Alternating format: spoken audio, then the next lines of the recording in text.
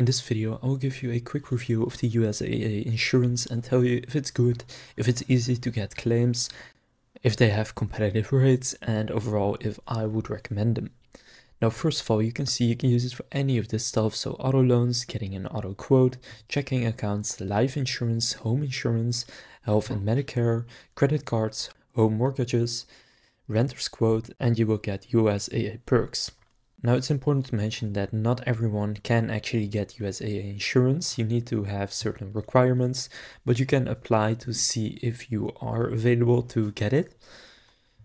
And you can see they are military focused. They claim they're there to help and give back. And in terms of insurance, you can see vehicle, property, life, and business insurance. And from here, you can click view all and then just select the one that you are looking for example, auto insurance. And then you can click auto. And then you can get a quote by clicking on it, and then you can go through the application process right here to see if first of all you actually meet their requirements and then also their quote. Now here on Reddit, on the subreddit R Insurance, which is usually where you will find people who have a lot of experience, and someone asked, is USAA worth it? For example, this person has been a USAA member for almost 40 years and they don't currently have any business with them, but in the past they had life insurance policy and some investments. I've asked them for auto and home quotes probably 5 to 6 times over the years, but their rates have never been close to being competitive with other companies. Also, I remember that one time they did not want to quote coverage on my 60-year-old house, while no other insurer had any issue. Now here is another person we just got out of USAA. They were horrible to deal with when handling our homeowners. We spent thousands of dollars and all they do is outsource to third parties where you cannot understand them. This is really how you want to treat your vets, etc. So this person not happy, and this person also, in my opinion, it's not worth it, absolutely not. I've been with them 40 years. First 27 years were wonderful. The last 13 years have been increasingly hellish. And literally every time I need to address something, it is a nightmare. And basically they are not happy either. And that is what you hear quite a lot. It used to be good. Now this person says that as well.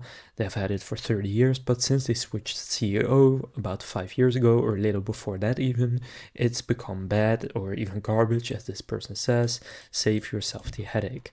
So many people don't think it's worth it. Run, it's not worth it. USAA is terrible. And these are all people who have used it either for a couple of years, but many of them actually for decades. And personally, therefore, I think it's not worth it, and especially if you look at their Trustpilot reviews. You can see on Trustpilot they have a horrible score of 1.2 stars out of 5 with over 3,000 reviews and 88% 1-star reviews. So for example, USAA is not for the veteran community. I recommend reading some of this, but you will see Geico and Progressive also have very bad reviews, because often only people who have a very bad experience will leave a review. But overall it seems that people don't like USAA, but that's the case with pretty much every insurance company out there. Now, on Trustpilot, literally every insurance company has about 1 star out of 5. So overall, USAA seems to be more expensive and exclusive compared to other insurance companies, while you don't get that much back from it, and they don't handle claims very well. And overall, from its reviews, I personally wouldn't use it. I would go with a different insurance company. So that concludes this USAA insurance review. If this review was helpful, please consider leaving a like and subscribing to my channel. With that being said, I will see you in the next video.